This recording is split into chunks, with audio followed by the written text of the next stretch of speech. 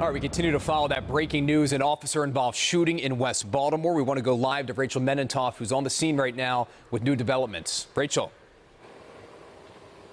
Hi, Rick. Good evening. We are at the corner of West Lafayette and North Bentaloo Streets in West Baltimore. We spoke to police about 10 minutes ago who tell us that around 8:37 today, officers responded to a shot spotter alert in the 2500 block of Edmondson Avenue. Officers spotted a vehicle in that area and attempted to pull it over. As the vehicle came to a stop, it is believed that an occupant of the vehicle began to fire a gun at the officers. The vehicle then fled the scene and headed down West Lafayette Avenue, coming to a stop at the West Lafayette Avenue Bridge.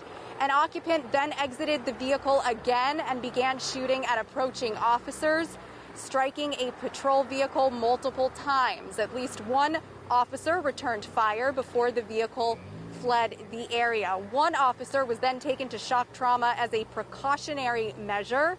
The police officer is okay, not expected to be injured. Officers remain on the scene here right now investigating this incident and are actively searching for the vehicle and its occupants. We should mention that a short time after this happened, officers responded to a local hospital for a walk-in shooting. The victim informed officers that he was shot near the 2500 block of Edmondson Avenue. So right now, officers are working to determine if there is any connection to any of these incidents. Tonight, we're live in West Baltimore. I'm Rachel Menentoff for WJZ.